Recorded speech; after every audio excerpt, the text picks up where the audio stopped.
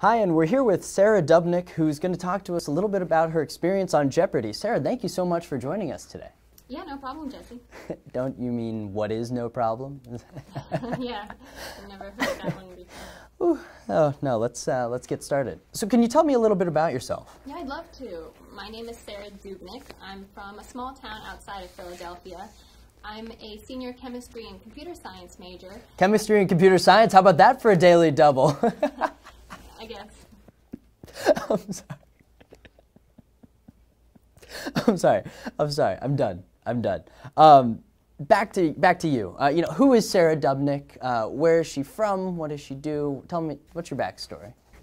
Well, like I said, I'm from a small town outside of Philadelphia. I have one older brother, but my parents, they were immigrants to this country, so, they had to work really hard to make sure that I had the kind of opportunity. $400, please. Excuse me? I'll take lame introductions for $400. I'm not enjoying this. No, Sarah, stay. Please stay. Please. No, I am taking it seriously. Please, no more jokes. I promise.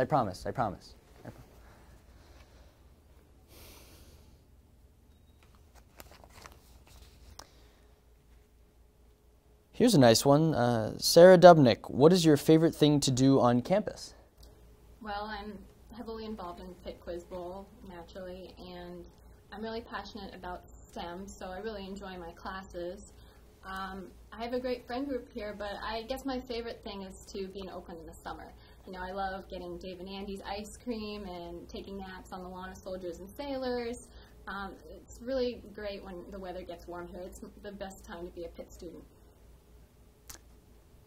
I'm sorry, that's incorrect. We were looking for drinking Arm & Hammer baking soda. What are you doing?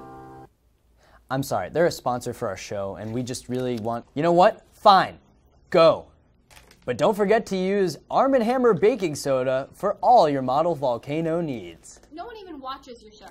You're a Jimmy Fallon wannabe with half the talent and none of the charm. You think after 2 mediocre shows you can blatantly disrespect the people you interview? Hey! We've had 3 mediocre shows. What did I do to do this? What, you're not gonna phone a friend? Wrong show, idiot!